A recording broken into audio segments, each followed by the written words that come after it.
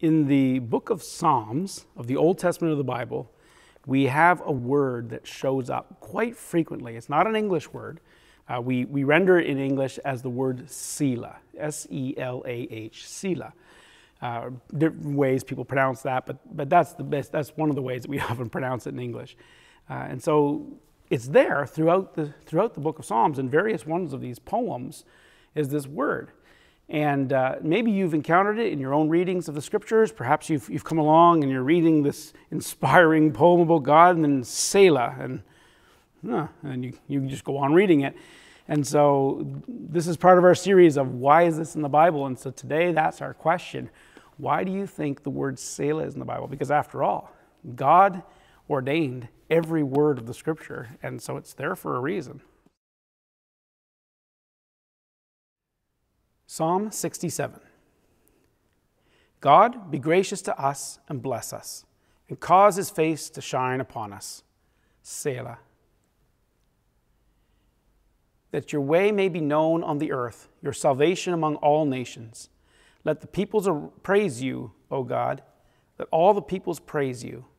Let the nations be glad and sing for joy. For you will judge the peoples with uprightness and guide the nations on the earth. Selah. Let the peoples praise you, O God. Let all the peoples praise you. The earth has yielded its produce. God, our God, blesses us. God blesses us, that all the ends of the earth may fear him.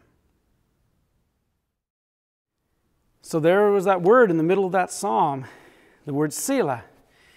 What does that word mean? It's Hebrew, but we use it, and it's in the text, and scholars over the centuries have tried to figure out what it means.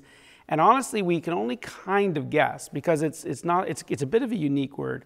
But there's a sense to it, from what I understand in my research, is that there's a sense to it that it means something along the lines of a musical or a poetic silence, like a pause, or a musical interlude. So perhaps if this was being sung, there would be some sort of an interlude there. Or what we might say in our modern world, like there's a solo, right? If somebody does a solo. Or the idea of a crescendo, and sort of, in a sense, the opposite of a silence, or a rise to a crescendo point. And it means something like this. And I suppose to some degree it would be interpretive for the person who was reading the poem. And so as we're going through a poem like the one I just read in Psalm 67, and it gets to that point, then it could be that this is a pause moment where we pause and think and reflect, or maybe it's an interlude moment where there's just some music playing, or a crescendo moment where we're supposed to be triumphant in what we hear. And that's why it's there. Now, it was written, not every psalm has it, and there's a few other places in the scriptures where it occurs outside of the psalms, but it's there by God's will for a reason. And so when you're doing your devotions and you're studying the scriptures for yourself, and you get to these places where you read that word, what I would encourage you to do is not to just skip over it as a throwaway word. That's, oh, Selah, I don't know what that means, I'm going to throw it away. Instead, use it the way it was meant to be used. So you're reading along and you get to that point and there's a pause. Take a pause. Think about what you just read. There's a pause inserted right there for a reason.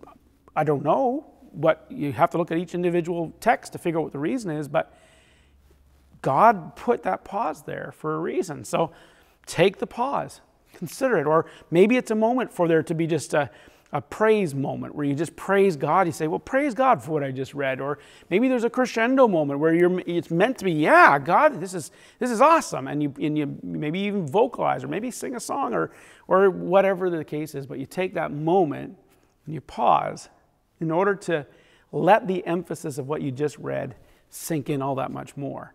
And that's why Selah is there. And so as you do your devotions, I encourage you, take those moments, be worshipful, and be silent before the Lord.